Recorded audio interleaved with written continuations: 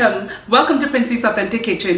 இன்னைக்கு என் ஃப்ரெண்ட்ஸுக்காக வந்து நிறைய ரிக்வெஸ்ட் வந்திருந்தது டின் ஃபிஷ்ல வந்து கறி செய்து காட்ட சொல்லி. ஸோ இந்த டின் ஃபிஷ்ல எப்படி கறி செய்யறதுன்னு சொல்லி உங்களுக்கு ஸ்டெப் பை ஸ்டெப் காட்டித்தரேன். இந்த டின் ஃபிஷ் கறிக்கு வந்து இதில் வந்து ஒரு டின் ஃபிஷ் எடுத்திருக்கிறேன். இதை வந்து தண்ணி எல்லாம் ஊற்றினா பிறகு 300 கிராம் டின் ஃபிஷ் வருது.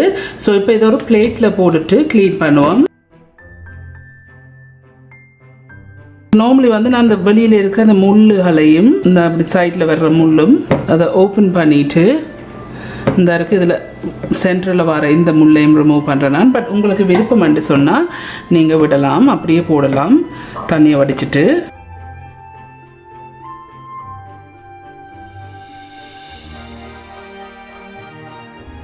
ஸோ அப்படி இந்த முள்ளெல்லாம் நான் ரிமூவ் பண்ணிட்டு இதை நடுவால் இப்படி ரெண்டா உடைச்சு விடுங்க.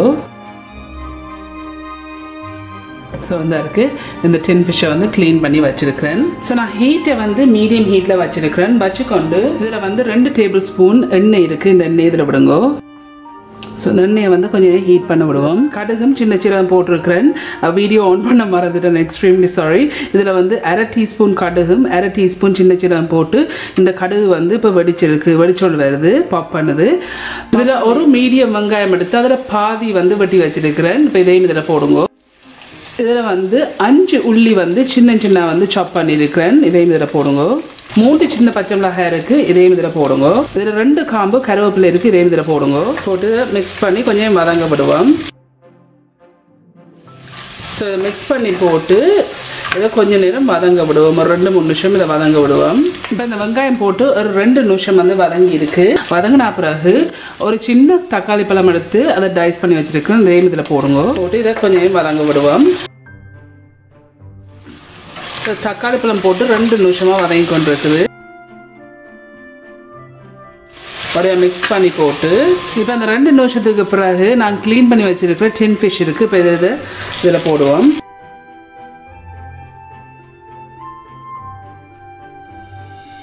உங்களுக்கு தேவையான அளவு உப்பு போடுங்க. நான் இப்போதைக்கு 1 டீஸ்பூன் போடுறேன். பேருந்து பார்த்துட்டு போடலாம். உங்களோட உரத்துக்கு ஏற்ற மாதிரி நீங்கள் தூள் போடுங்க. பட் நான் வந்து இதில் 2 டேபிள் ஸ்பூன் கறி பவுடர், இதில் வந்து 1/4 கப் திக்காக கரைச்ச புளி இருக்குது. எல்லாத்துக்கு 60 ml புளி இருக்குது, பல புளி. இதையும் இதில் விடுங்க. இதில் வந்து 300 ml தண்ணி இருக்குது. பட் உங்களுக்கு என்ன கிரேவியாக வேணும்னா நீங்கள் விடலாம். பட் நான் 300 ml தண்ணி விடுறேன். இப்போ விட்டுட்டு இந்த சட்டியை தூக்கி இப்படியே கலக்கி விடுங்க. ஸோ இதை நல்லா மிக்ஸ் பண்ணி போட்டு இப்போ இதை மூடி போட்டு மீடியம் ஹீட்டில் வச்சு ஒரு 10 மினிட்ஸ் வந்து இதை கொதிக்க விடுவோம். 5 நிமிஷமாக அதுலேருந்து கொதிச்சோன்னு இருக்கு. ஸோ கரண்டி வைக்காம சுடுது, பட் சட்டியை தூக்கி கலக்கி விடுங்க. உப்பை செக் பண்ணி பாருங்க.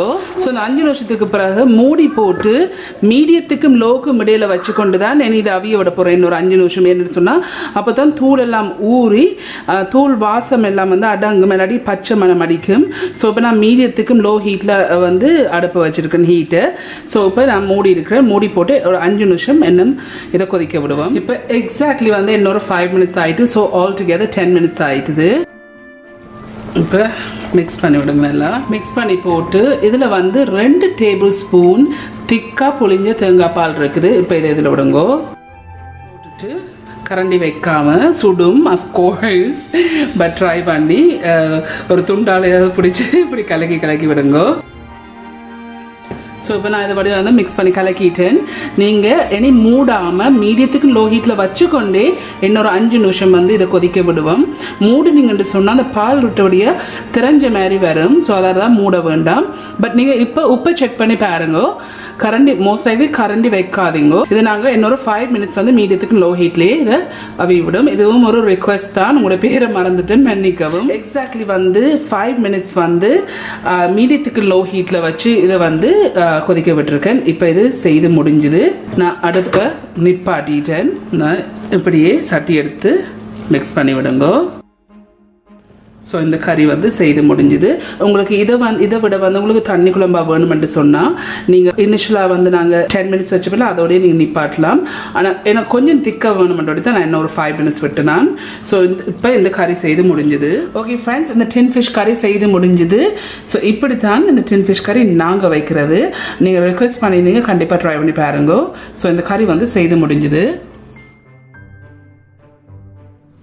ஓகே ஃப்ரெண்ட்ஸ், இந்த டின் ஃபிஷ்ல கறியெல்லாம் செய்து முடிஞ்சது. சூப்பராக இருக்கு. நீங்கள் ரெக்வஸ்ட் பண்ணுங்க, எல்லாரும் கண்டிப்பாக ட்ரை பண்ணி பார்த்து எப்படி இருக்குன்னு சொல்லி ஒரு காமெண்ட்ஸில் கீழே விடுங்க. உங்களுக்கு இந்த வீடியோ பிடிச்சிருந்தா சொன்னால் மறக்காம தம்ஸ் அப் பண்ணுங்க. இந்த வீடியோ உங்களோட ஃப்ரெண்ட்ஸ் அண்ட் ஃபேமிலியோட ஷேர் பண்ணுங்க. உங்களுக்கு வந்து இந்த சேனல் வந்து இன்ட்ரெஸ்டிங்காக பிடிச்சிருந்துன்னு சொன்னால் சப்ஸ்கிரைப் பட்டன் அமைத்தி அதுக்கு பக்கத்தில் இருக்க பெல் ஐக்கான் அமைத்தினா தான் நான் அப்லோட் பண்ணுற வீடியோஸ் எல்லாம் உங்களுக்கு நோட்டிஃபிகேஷன்ஸ் வரும். மீண்டும் இன்னொரு இன்ட்ரெஸ்டிங் கண்டிஷனில் சந்திக்கும் வரையும் நன்றி, வணக்கம்.